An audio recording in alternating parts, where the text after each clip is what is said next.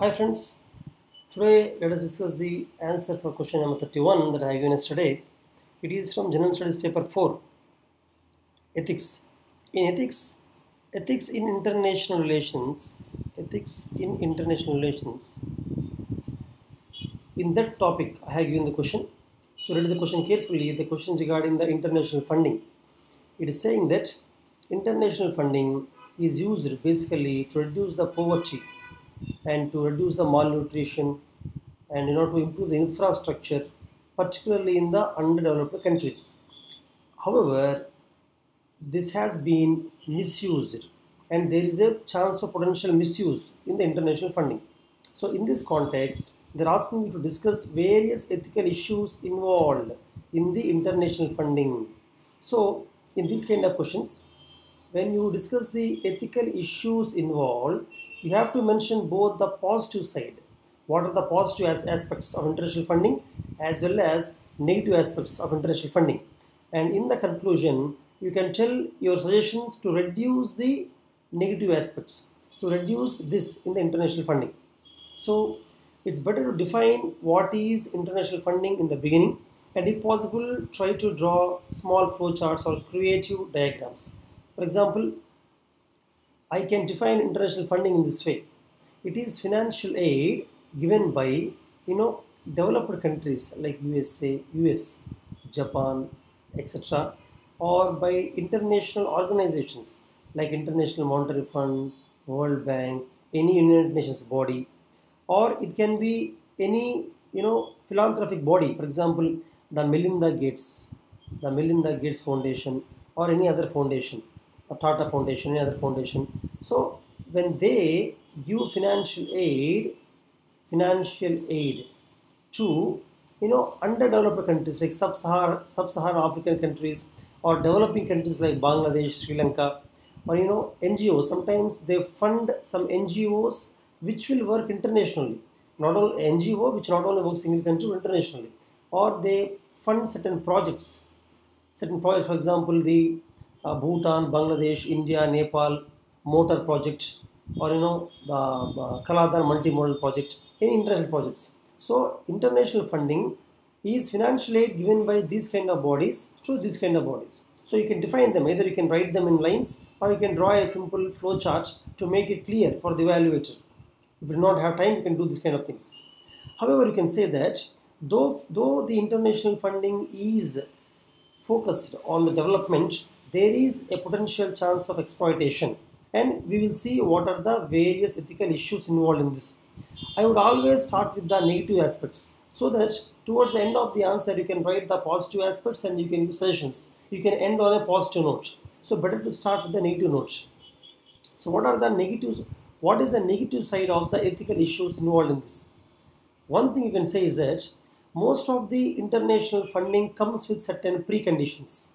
These preconditions may affect the sovereignty of the country. For example, when International Monetary Fund helped India during the balance of payment crisis in 1991, they asked India to to carry out the liberalization, privatization, globalization, LPG reforms. So in one way, they are affecting the economic sovereignty of India. For example, China. When China funds Pakistan or funds Sri Lanka, generally they would affect the economic sovereignty of those countries.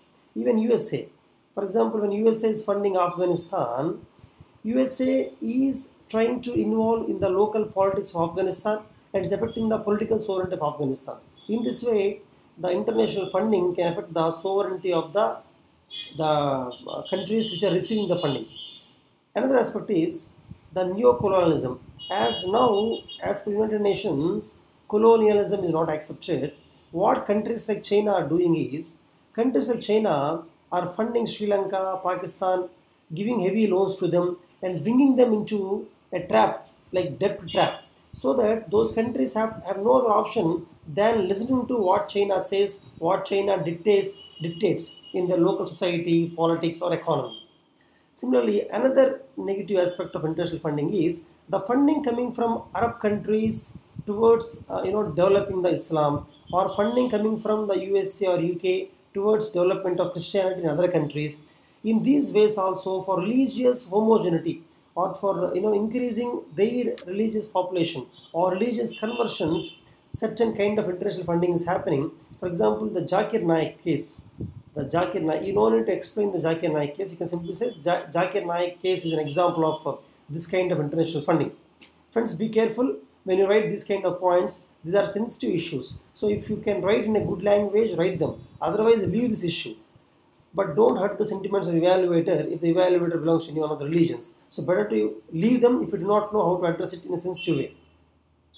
Another thing is, certain kinds of funding happen to obstruct development also. For example, it is said that when Kudankulam project came up in Tamil Nadu, certain countries have funded local NGOs of Tamil Nadu to fight against Kudankulam project. So, of course, certain organizations genuinely raised the issues against nuclear projects, but there are certain NGOs which are funded by other countries to stop the development projects coming from Russia.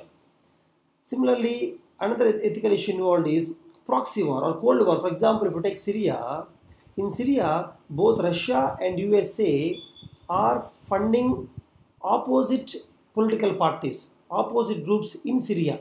This kind of international funding is in one way a proxy war or Cold War between Russia and USA. Same thing is happening in the Yemen also. In the Yemen crisis, same thing happened. And even in many countries, certain political party would be getting funding from USA, some from the China or from Russia. So this kind of international funding is actually unethical because they are not looking at development there. They are looking at their power politics within other countries.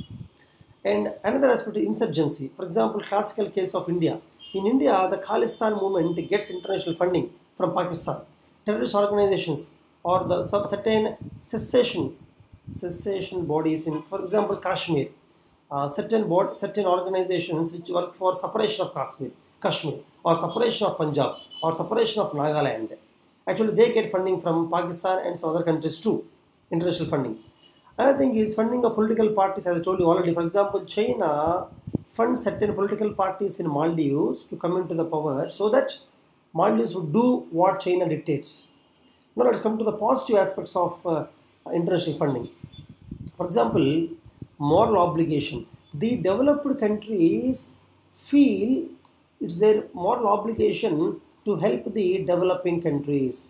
Particularly, for example, take Kyoto Protocol under the United Nations Framework Convention on Climate Change. In Kyoto Protocol, the annexed B countries, industrialized countries, accepted to reduce their carbon footprint, accepted to reduce the emissions, and in fact they accepted to help the developing countries in green projects because they feel that historically they are responsible for polluting the globe. Hence they have to help the developing countries by funding the green projects or funding technology. Another positive aspect is humanitarian grounds. For example, when the PIGS countries, the Portugal, Italy, Greece, Spain, particularly Greece.